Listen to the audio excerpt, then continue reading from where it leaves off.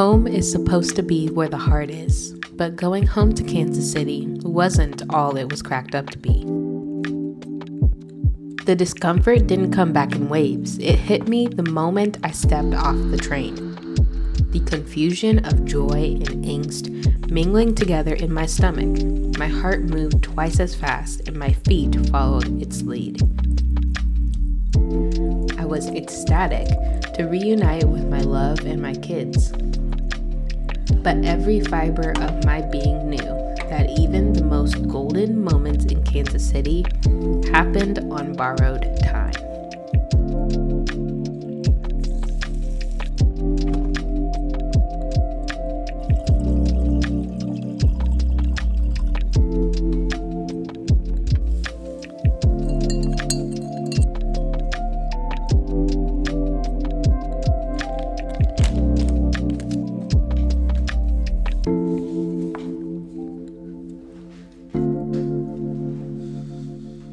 At some point, life transitions from being something heavily planned to being basically an enigma. You don't really know what you're doing or where you're headed. As far as I can remember growing up, everyone else made it seem like life is just this easily planned, predictable thing. A lot of times they made it seem like you kind of figured it all out starting in high school. This predictable process, this surefire way. If you made the right choices, you would be on a path and a trajectory working towards completing the plan that you have in your mind. But it's not that simple because life isn't predictable. I have not kept this a secret. I don't necessarily want to live in Kansas City. We've tried to move out of state twice. As someone who grew up here, as much as there's good things here, at the same time, there are some things that really turn me off. You know, when I first wanted to leave, I was engaged, finishing up school, fully expecting to move away. And now, I'm still here. How is this all affecting me as I grow and I change? Not even just since college, but even just since we bought this house. So much has drastically changed in me. I would just be lying if I said that I am totally satisfied being here. I wasn't truly satisfied. From as early as I can remember, I was desperate for a life of inconsistency. A life of color and imperfection and grandeur.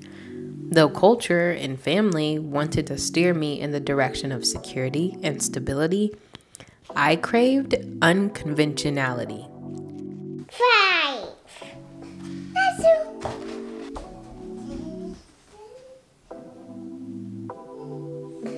There she goes. At some point in my life, though, I learned it's better to swim among the fish than to swim upstream alone. I let go of my creative passions to have a life that looked good on paper.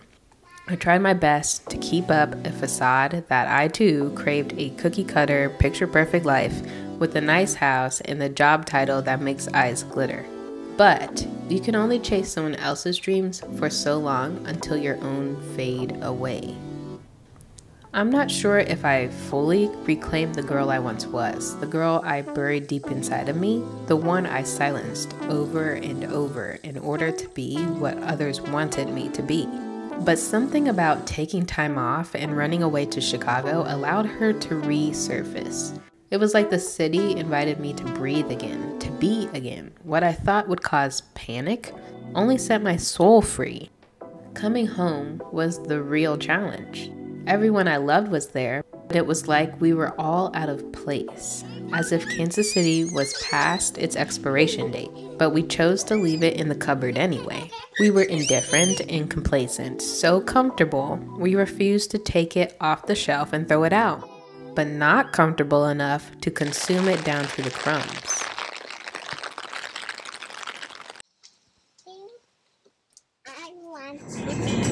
I don't think this is gonna work. Well, maybe it will.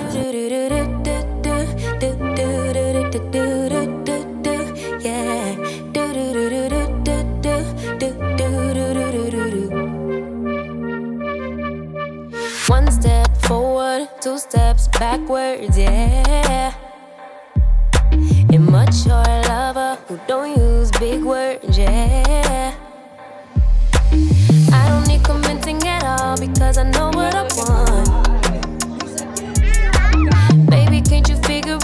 what's going on in your heart. What's it gonna take for you to love, take for you to love me?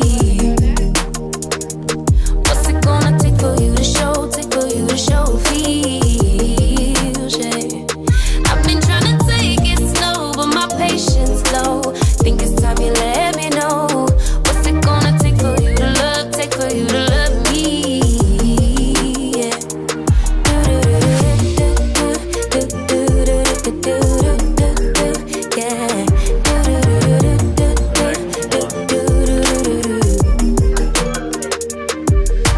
Summer's over, still getting nowhere, yeah.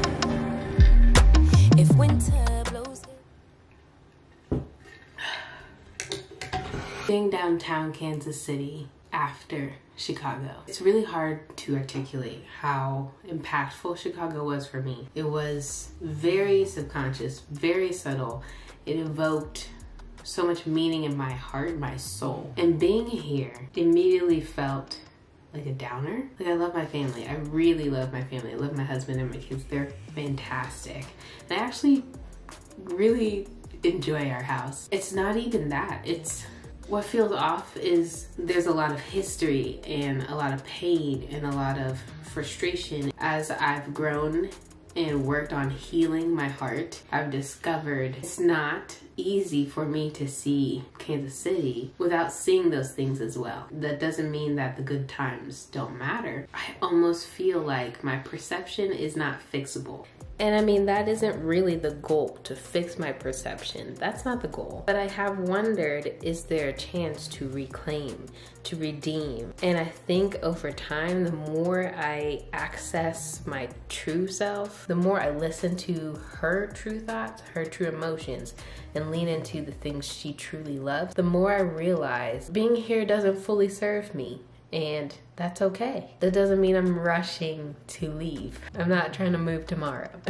Obviously there are checks and balances and there's a time frame, but my husband and I have been on this trajectory, wanting to go and not going, wanting to move and not moving. Even when I was leaving college, I did not plan on coming back.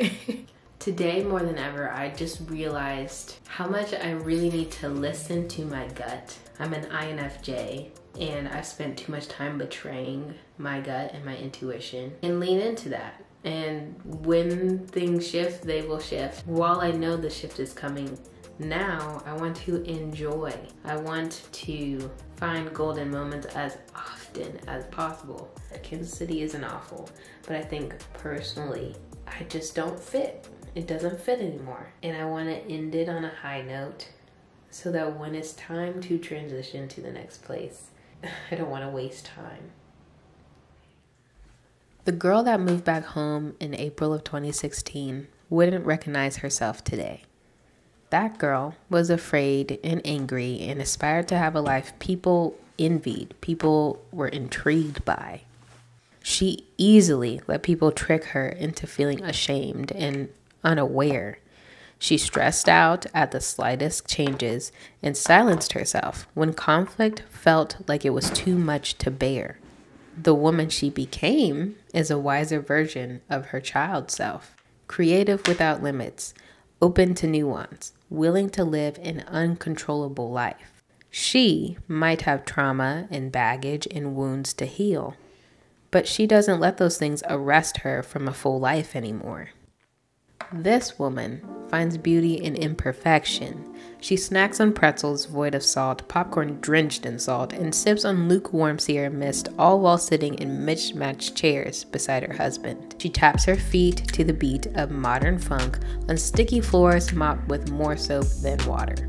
She haphazardly stows away her ego as she laces up her roller skates, making a fool of herself in front of dozens of people as she tilts and tumbles on the skating rink floor. She embraces new ideas and new themes, trying new things out for the first time, taking risks, even when she felt uncomfortable. She is brave, resilient, and willing to learn on the go.